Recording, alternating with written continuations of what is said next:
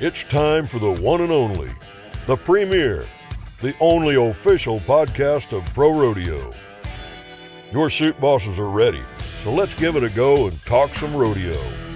Welcome inside another exciting episode of the Chute Bosses, the official podcast of Pro Rodeo. As we always are, it's Tanner and Tracy, and we got some great stuff coming your way here on the Chute Bosses. Tracy, a little bit later on, we'll sit down with Keith Marrington for 8 questions, and then a special edition from the racetrack. We'll have Rocker Steiner, and who is Rocker's special guest this weekend?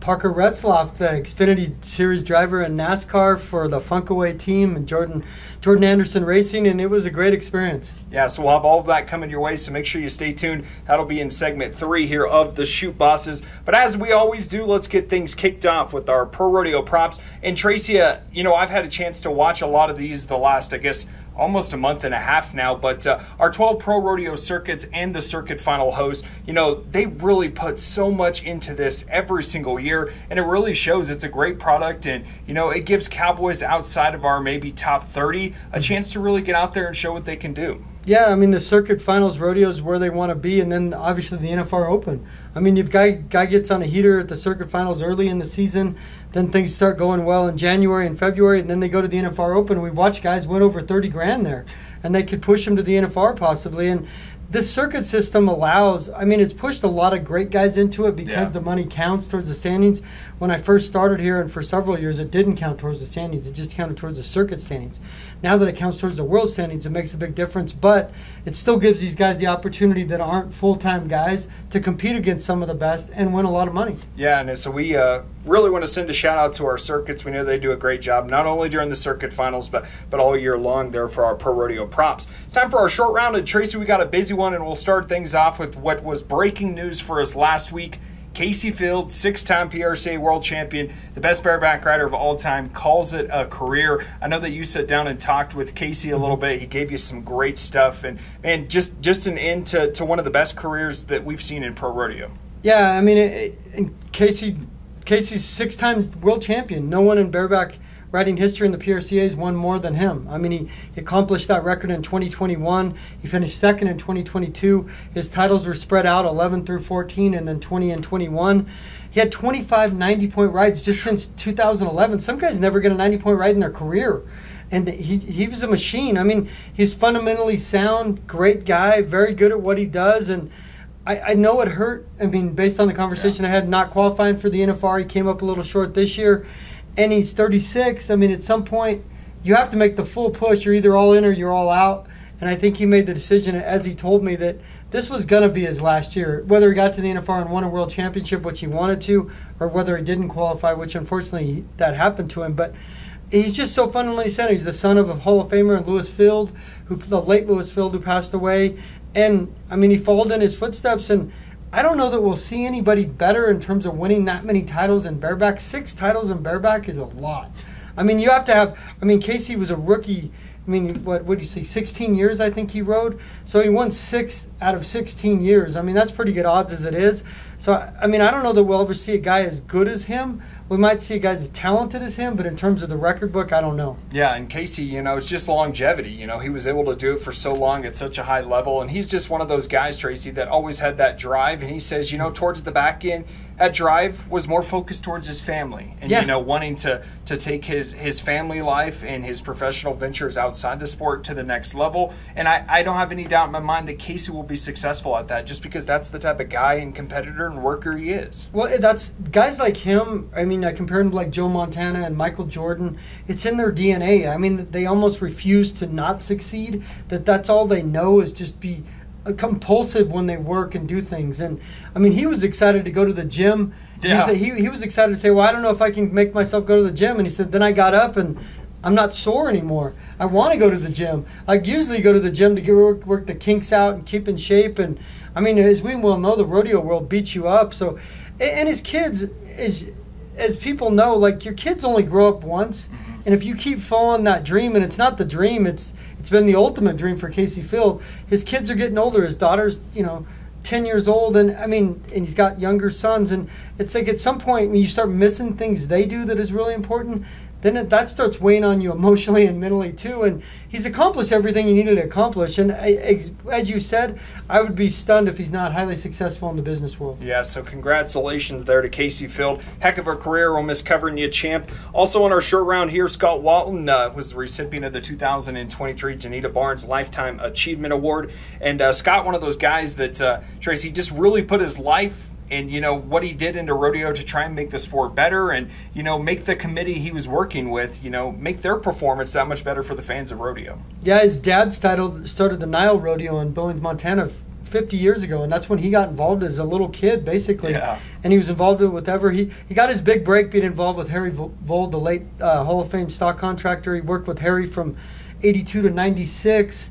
And he started doing some other things, and then he establishes Scott Walton scoreboards. I mean, that's what he does. Yeah, I remember seeing Walton scoreboards everywhere. And he goes all around the world and does scoreboards. He works the biggest rodeos, Fort Worth and San Antonio.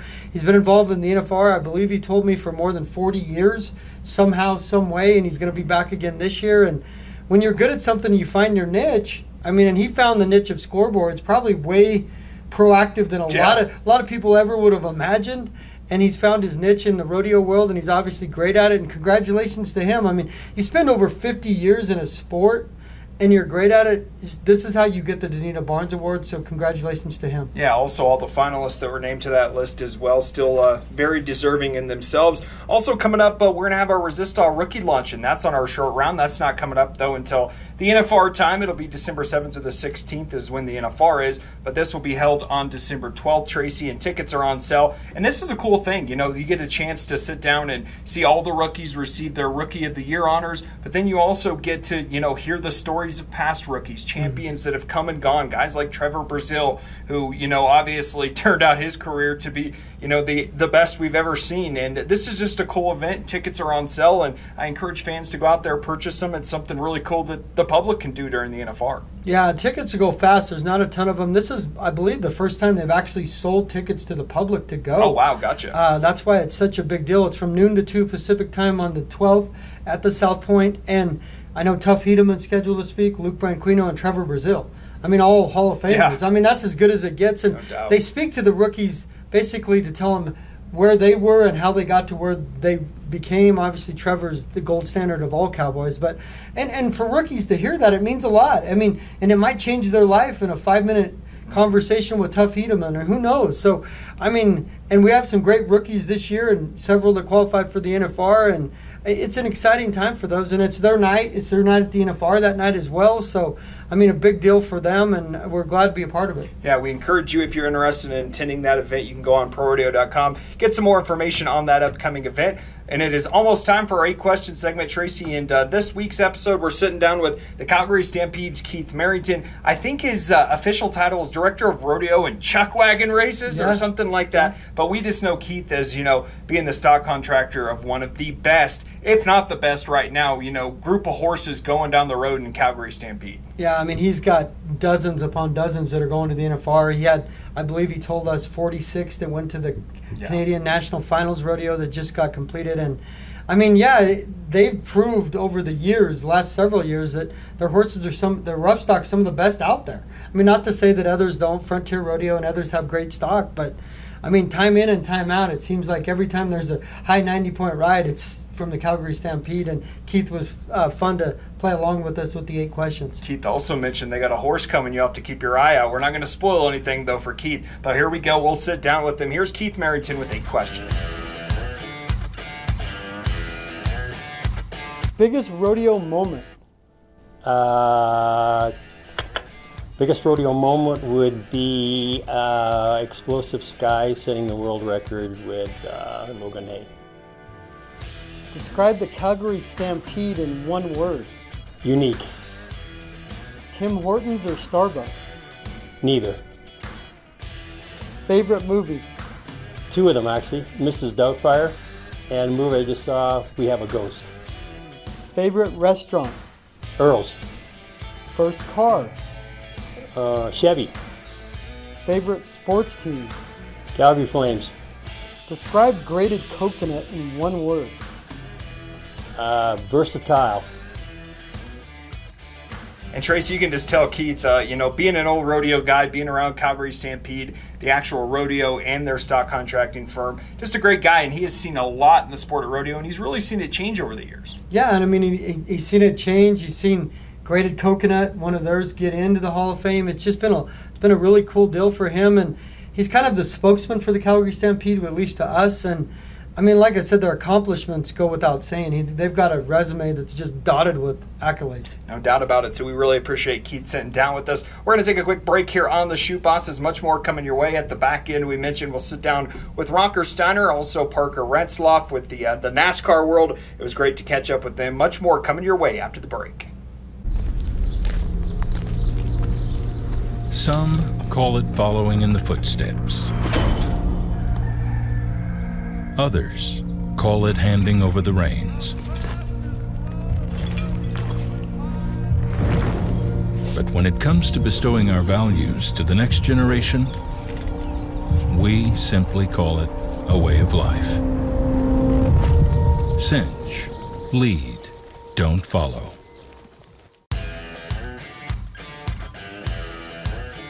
Welcome back into the official podcast of Pro Rodeo. Tanner Barr, Tracy Rink here with the PRCA as always. And Tracy, we're coming up on an important time. We mentioned that we've got the National Final Steer Roping coming up next weekend. The NFR is going to be right around the corner. So a lot of exciting things happening in rodeo right now. Yeah, the NFSR is one of my favorite events. It's love at that thing. Kansas Star.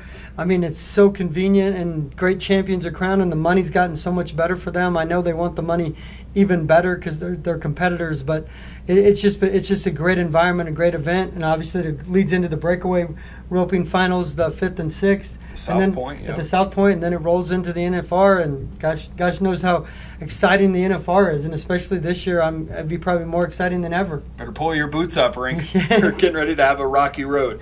As we always do here in the Chute Bosses, it's time for our Pro Rodeo Hall of Fame Spotlight, and this time we're going to go to 2019 Pro Rodeo Hall of Faming inductee Jerome Robinson.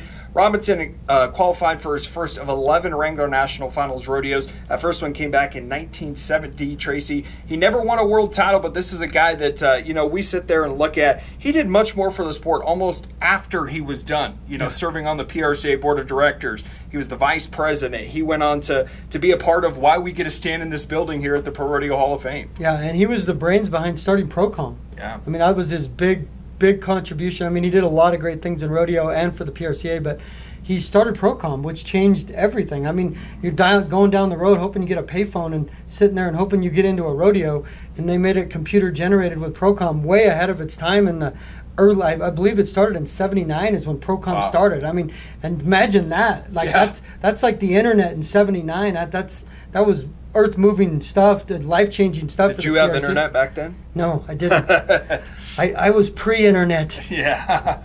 But yeah, unbelievable man. Yeah, no doubt about it. We mentioned Jerome. He was a big part of the PRCA research and the development committee for not only the Pro Rodeo Hall of Fame, but our headquarters here at the PRCA. So there's your Hall of Fame spotlight, Jerome Robinson, a 2019 inductee. We move on into our Did You Know segment, Tracy. I know you know this one. You're a rodeo historian, but I don't know about all of our fans out there. Did you know that only 10 cowboys ever in the sport of rodeo since this thing got started have ever won the illustrious rodeo Triple Crown? This is when you win 3 different world titles and 3 different events. The most recent, we all know, it's Trevor Brazil back in 2008 and 2010. And Tracy, we got a gentleman this year, Stetson Wright. We know all about Stetson Wright.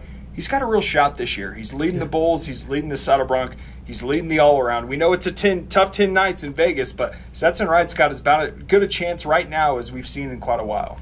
Yeah, I mean, because before the chances he had, you just weren't sure if he could win one or the other. He's obviously favored in, the all-around's a foregone conclusion, but the Bulls, there's been no one better. I mean, without question. Can guys get on a heater and pass him? Certainly. But if history is any indication, he's rode well at the NFR, in Bulls specifically. Yeah. Saddle Bronc, it's kind of been hit or miss at times, but he won a world title there as well in 21.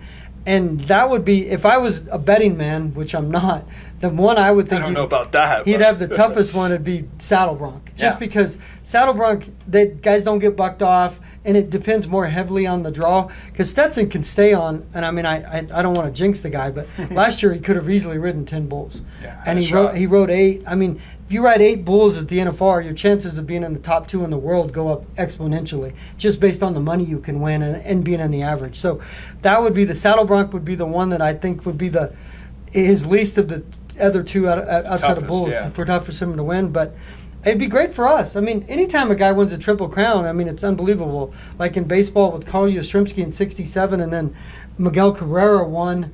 I mean, and it took like 40 years later for a guy to win the Triple Crown in Major League Baseball. It just doesn't happen a lot. I mean, Trevor had chances multiple times, but to win 3 events at the highest level in rodeo is extremely difficult.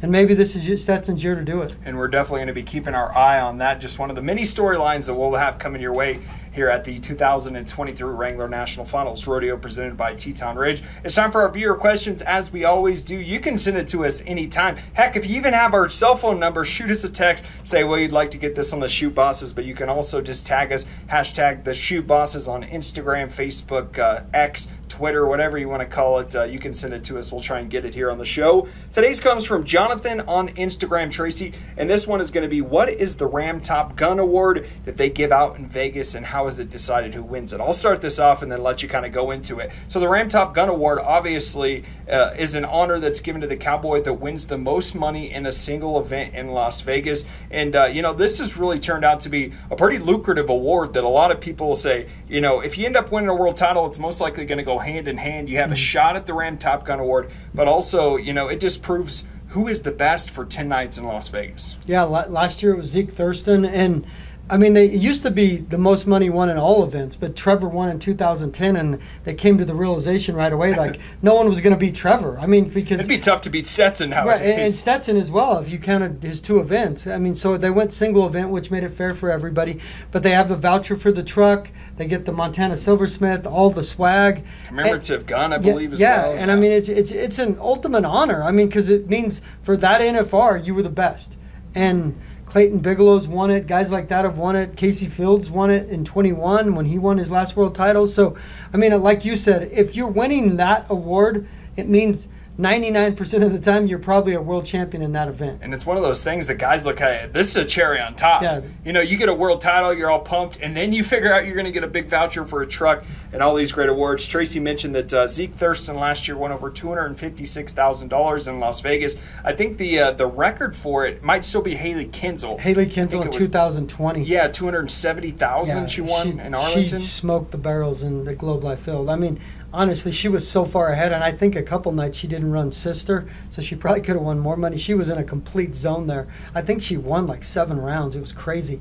But that goes to tell you how difficult it is. How difficult it is and how much money you can win. I mean, Zeke, if you would have thought Zeke would have won the world, you probably could have asked his relatives, and they might not have thought he would have won it last year. Mm-hmm. But he got on a heater. Like we keep saying, I know it's cheesy, but like you get on momentum at the NFR and start placing 1, 2, and 3 in rounds and start adding up money, then you win the average. Then all of a sudden you're like, oh my gosh, I've won $250,000 at the NFR. And all the money goes up this year, so it should be even more exciting. More great things coming your way here on the Chute Bosses. We're going to send it down to Buck. And Tracy, Buck's one of those characters that I don't know how the guy somehow seems to get inside the PRCA or even in our vicinity, but he's always got something interesting to say. Yeah, Buck's not quick. He's not fast. He's sudden. Well, let's suddenly go down to Buck. Here's your Pro Rodeo Word of the Day.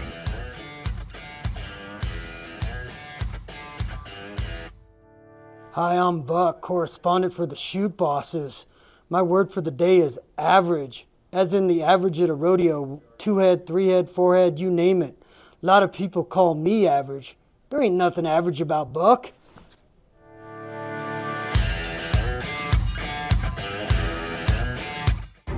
It's not about standing out. It's about fitting in. With our community, family, and friends, we stand for what's right. Honoring the past and shaping the future, celebrating beliefs and values that forged America. And if we fall short, we climb back in the saddle, because giving up isn't an option. Proud, fearless, unmatched. We are Pro Rodeo.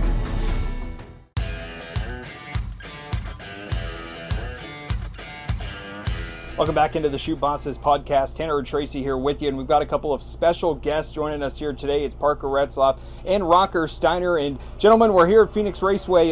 Take us through what you've been going on here at the championship race. Yeah, I mean, we're out here at the Xfinity Series Championship race. It's nice to show him around and kind of get to experience and talk about each other's sport. It's kind of a crazy experience to see what he does and also to bring him into our world. Yeah, it's actually crazy just like walking around here and how many people I've talked to that have actually, been to rodeos, been to the finals, and known who I was. Like, I think NASCAR and rodeo has such a similar fan base. Like, a lot of the rodeo guys, rodeo fans are NASCAR fans, and NASCAR fans are rodeo fans. Obviously, NASCAR is a lot bigger than rodeo is, but they share a lot of the same. I mean, in my eyes, they're the last, two truly American sports. So, Rocker, and Parker, you did the pace car experience here this morning. What was that like? I mean, obviously it's nothing new for Parker because he races for a living, but what was that like, Rocker? Man, it was you don't realize how fast these cars are going. We weren't even going half as fast as what they do in the race, and they have, 37 other cars on the track, and we're just one car on the track going. We went a little faster than they told us to go. We were going like 117, yep. And but hitting those corners, I mean, they come up so fast, and you're going 117 miles an hour. Then he just ducks off and zipping around the corner, and I'm up against the window, and she's in the back screaming. So did you try to scare him, Parker? Like, he rides barebacks for 8 seconds to make money for a living. Did you try to put a little fear in him? I mean, I just want him to feel what it's like. We're kind of.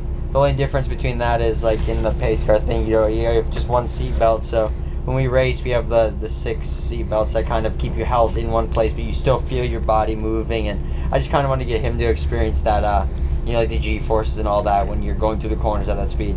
Parker, for you, how did you get your racing career started? We mentioned, Rocker started maybe a little bit different. He started in the wakeboarding side of things. Were you always, in the race car from a young age? Yeah, so my parents used to watch a lot of racing, and it was just a way to start spending more time with my family. So I didn't come from a bunch of money racing and all that, or I was the first one in my family to start racing, so it was just a way to spend more time together. So I just started racing sprint cars when I was 7 years old, and it's just been up from there. Yeah.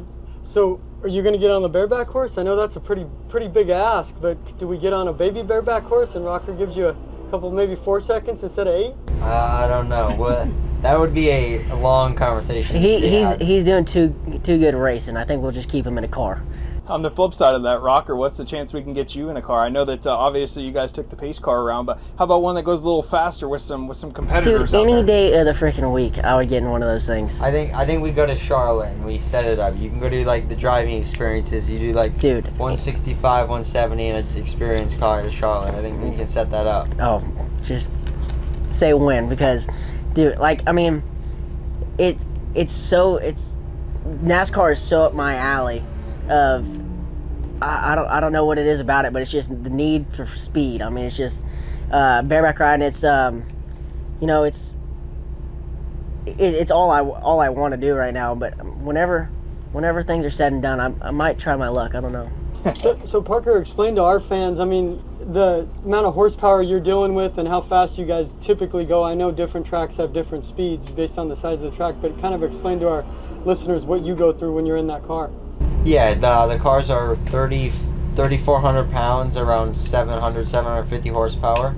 And like here at Phoenix, we'll do like 170 and do the corners, or 160, 170 around there, and do like the entry of all the corners. And then through the corners, probably doing 120, 130. So probably average 145 around there with 38 other cars on the racetrack with you. So then we go to places like Daytona. You do 200 with all of you in a pack together, a couple inches apart from each other, which is why you see all the big wrecks at Daytona, because it's so close. And then places like Michigan, you go to a 1.5 mile or 2 mile track that's more spread out, but you do 202, 203 into the corners. I'm assuming it's almost like riding a bike. I mean, you say 200, most people never go that fast in their life for any reason, but does it just become almost automatic in the same way with Rocker, like you just get on and you become used to it? Yeah, I think that once you get experience to that stuff, it becomes more, natural. You don't actually, realize the speed that you're going, and I think it all is relative to where you're at. Like Daytona, like we talked earlier, like you're going 200, but it's so big, at 2.5 miles, a big oval, that like you feel like you could eat a sandwich or do other stuff during the backstretch there if you're by yourself. So it's all relative to where you're at. The 31. Go ahead, Rocker. You know, I mean, it's just like bareback riding. You spend all your off time training and getting ready. Whenever you're learning, you know, you feel like whenever you get on, you're thinking so much, but whenever it clicks and that light bulb goes on, I have this, you know, somewhat figured out. Whenever I get on a bareback horse now, it's like I don't think about anything. I just nod my head, go, don't think about anything, and it's all muscle memory. I assume, you know, driving a race car is the exact same thing. You just grab a hold of the steering wheel and grind some gears and haul ass. So we know that the 31 Funkaway car is, you know, ending their regular season now, but Rocker, you're getting ready to go to the Super Bowl of Rodeo, 10 nights in Las Vegas for the Wrangler National Finals Rodeo. How are you feeling? You ready to put on a show for those fans at the Thomas and Mack Center? Oh man, I'm so ready. This is my first year getting ready for the finals, you know, not in a wheelchair. So it's been good. I've been doing all the things that I didn't get to do last year before the finals, you know, actually, you know, getting on the bucket machine and, you know, just doing the things that I should have been doing last year that I couldn't.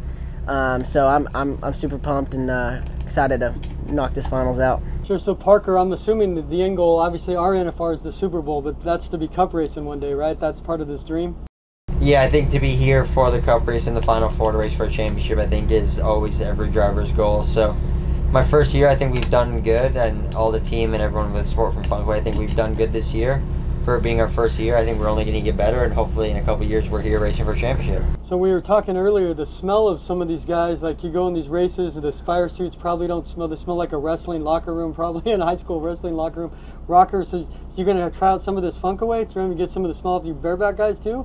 Yeah, so I was actually asking him if he washes his race suit, or I don't know what they call it, but it's called a fire suit? Yeah. Yeah, so I was like, do you guys wash your fire suit? Because a lot of bareback riders, bull riders, bronc riders, a lot of the guys don't ever wash their riding pants because, you know, you don't want to wash the good luck away. He's like, no, we actually wash them every week because a lot of guys pee in them while they're racing. I'm like, you know what? Maybe I would just get like a bag or something, or a Gatorade bottle.